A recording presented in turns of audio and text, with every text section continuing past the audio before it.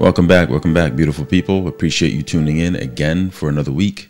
This week's episode, we're going to be talking about the series that I've been, working on, which is, the principles outlined in Robert Greene's The 48 Laws of Power. And this week, we are going to be looking at law number, you got it, 5. We're making progress, right? We're making progress. And in between, we got episodes where I actually get to speak to people and get their stories out there. And so keep looking out for those. And I'm forever grateful that you guys tune in every week, that you listen to this podcast and that you get something from it or from each episode. And if you have favorites, don't forget to share it and send it out to the world so good karma can always come back to you, right? And that's what it's about here. Now, let's get right into this law number 5. And I think it's a really, really, really powerful one as well. And so law number 5 states, so much depends on reputation. So guard it with your life. And that's what law number 5 is.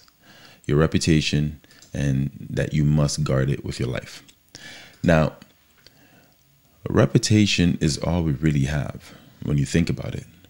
How you present yourself to the world and how people perceive you is all you really have to go on. That's your first impression. So it's important that, we maintain that, we take care of it, we sustain it, because that's literally who we are, right? That's really a part of your legacy. Now, the law also states that a good reputation is one of the most valuable assets that you can have. And I agree with that. I really do. I think it is one of the most valuable assets that any one of us can have. So the other thing then is, how can we use this principle in our daily lives, right? Especially when you look at today's society, it's a microwave society. We need something really quick right now. We can't wait. There's a lack of patience. And so we need everything right away, instant. And it's just a part of our conditioning that we've been fed, right? So how do we apply this principle? Law number 5 is really about understanding the importance of a good reputation. Now, if you got a bad one, it's definitely not a good thing, but at least you're aware that you have a bad one. But if you got a good one, how do we sustain it, right? We want to focus on the positive. So how do we sustain that good reputation that you have? And how can it impact all the other aspects of your life? Today's society, really, where information is easily accessible, right? And it's shared in a matter of seconds. It's more important than ever to be mindful of your reputation. What gets out there? What comes back? What's circulating, right? And how is it impacting you? And that's why it's important. Let's look at things from a business setting, right? If you have a good reputation, it can help you as a business owner or an entrepreneur, right? Secure new clients, partnerships, and even opportunities that you probably wouldn't have been considered for if your reputation was the latter, right? And then you got to look at the personal settings. The personal setting. A good reputation can help you obviously make new friends, sustain healthy and valuable relationships, build new relationships, and gain respect of others, right? So those are the things that you can benefit from when you have a good reputation. I want to kind of use this opportunity to kind of share some people that you might be familiar with. You may not know them personally, right?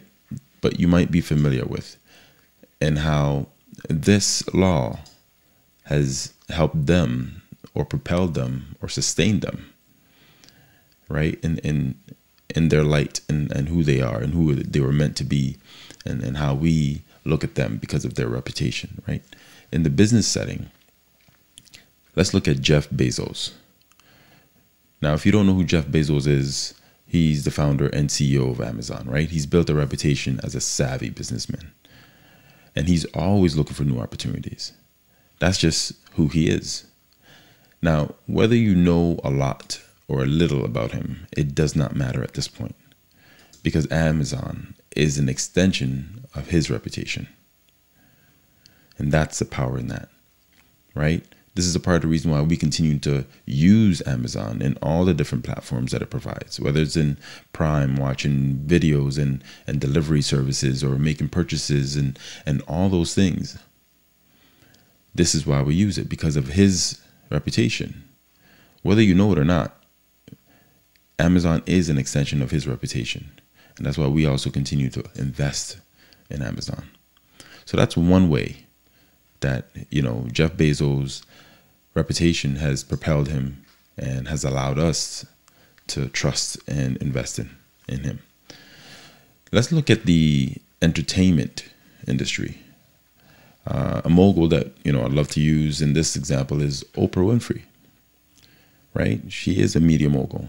She's built a reputation as a philanthropist as well, and she's also a powerful female leader in our society.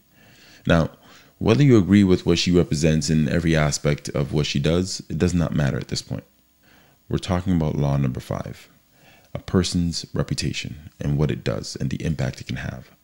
So I'm using Oprah as an example here, right? She's continued to support so many people across the globe, different countries, different parts of the world, building schools and women-driven initiatives and so much more. So she continues to do this across the globe. She's also given millions away to guests on her show, right? So this is her reputation. And this will continue to be her reputation, regardless of any scandal that people might try to connect to her, right? But again, what she's laid up until this moment cannot be erased because of the impact she's had on so many of us based on that reputation. You know Oprah for giving and giving opportunities to so many people, right? Helping so many people's trajectory as far as their career by giving them the opportunity, by sharing her platform. And this is what she represents, right? So that's another example there. Now let's transition over into sports because, if you know me, you know that I love sports.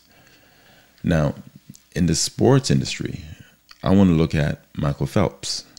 Yes, I know. Don't be shocked. It's not Jordan this time because I could use him forever. But it's Michael Phelps, the Olympian, right? He is the Olympic swimmer, and he shattered and set so many records that it's going to be very, very difficult to kind of break some of those records. But again, he's built a reputation as one of the greatest athletes of all time. Yes, he is a GOAT. And that's a contribution due to his work ethic, right? He works hard. He's extremely dedicated. But most importantly, he's consistent. He's always been and going to be synonymous with the word champion, winner, Olympian, and in my opinion, a GOAT. Those are the words that are going to be synonymous with Michael Phelps. When you think of him, you're not going to think about the guy who smoked weed and the world was like, oh my gosh, he smokes weed. Nope. Not going to be that guy that you're going to remember. You're going to remember the guy who shattered every record in the pool. That's what you can remember. That freak of nature that he's built differently. His dedication to the craft, right? And that's his reputation, that he's a winner. And that's going to continue to be his reputation, despite any controversy that he has gone through or that we are familiar with. So keep that in mind when you're thinking about your reputation and how important it's going to be for your legacy. Those are just some great examples, right, of how your reputation is important in different industries that I want to share with you. But it's also important to remember that it's not always easy to maintain a good reputation. Hell no. Right? Sometimes it's very difficult. You're going to go through trying times just to sustain your reputation. So it takes hard work. You need to be aware of that. You got to be consistent with maintaining it. That means you got to be conscious about every decision that you're making. You got to be dedicated to maintaining that reputation because it is who you are. It's your legacy. Those coming up behind you are going to be a part of that legacy. And so you have to make sure the path isn't, messy, isn't dirty, isn't distrusting and all of that, so that those people don't have to go through the pitfalls that you've laid out for them, right? So building and maintaining a good reputation takes time and effort. It's not going to happen overnight. If you're going to be honest with yourself and your reputation, you need to be aware of that.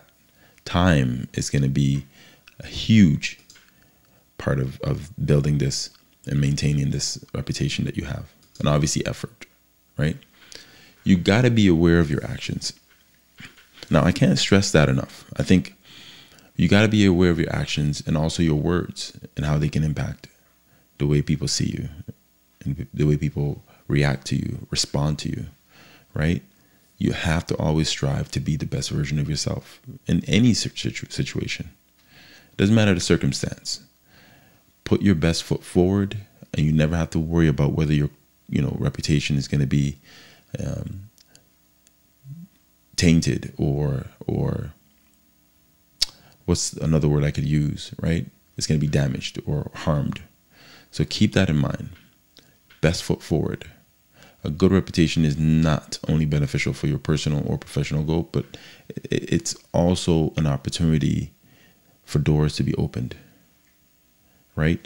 Your reputation will open doors without you ever having to look for a key or touch the knob, just because other people have experienced or witnessed your reputation.